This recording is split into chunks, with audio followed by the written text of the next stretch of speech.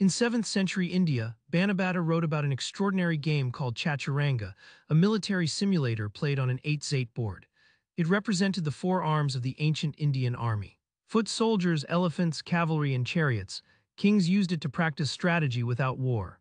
Chess traveled to Persia by 531 CE, where King Khosrow I challenged the Indian king to decipher Chaturanga.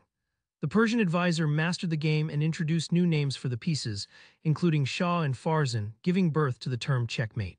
When Arab armies conquered the Sasanian Empire in 651 CE, chess evolved into Shatranj. By the 9th century, masters like Al-Adli and Al-Suli wrote books and created puzzles, turning chess into a refined intellectual pursuit. Chess spread to medieval Europe by the 10th century, where abstract pieces became figural again. The bishop replaced the elephant, the queen replaced the counselor, and the rook transformed into castle turrets, reflecting European society and politics. In the late 15th century, chess's rules changed dramatically. The queen became the most powerful piece and the bishop gained new movement, making the game faster and more tactical. Masters like Ruy Lopez emerged.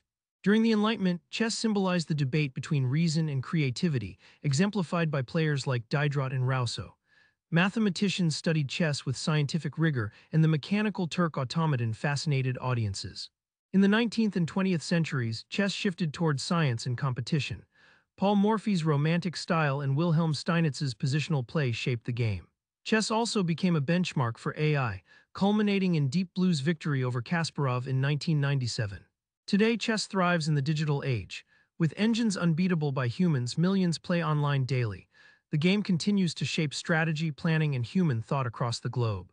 From ancient military training to a global intellectual pursuit, chess reflects human nature's love for conflict, creativity, and thinking.